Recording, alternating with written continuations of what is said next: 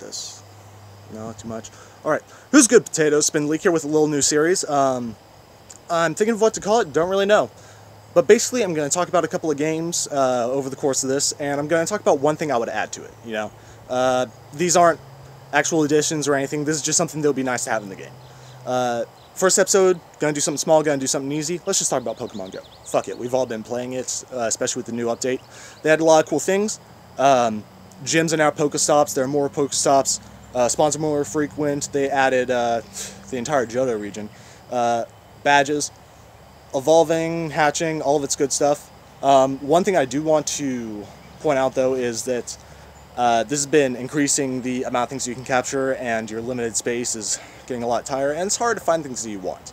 There's a lot of new items in the game that help for evolution.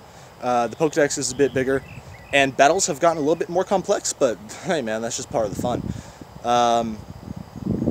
Now, looking at all the stuff that they added, it's pretty sweet. You know, I've been going crazy with it. I'm pretty sure some of you have too.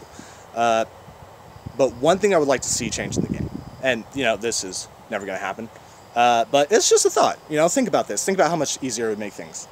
What if the creators of Pokemon Go went ahead and added an extra menu? Just one small detail. Like I said, with the increasing amount of Pokemon, eventually it's going to be difficult to find the one that you want in your group. I have roughly 76 right now, and it is difficult to find out, like, just find who I'm looking for. Instead of giving us a search option to, like, look at the Pokemon, it'd be nice if whenever you're running around evolving, hatching your eggs, and catching, just to kind of get those candies, if they had a menu that displayed, you know, the Pokemon's name, and next to it, just the amount of candies you had. It doesn't have to be for everything in there. It can just be, like, these are for this specific type, these are for this specific type, this is for here. And it doesn't go past what you've already caught.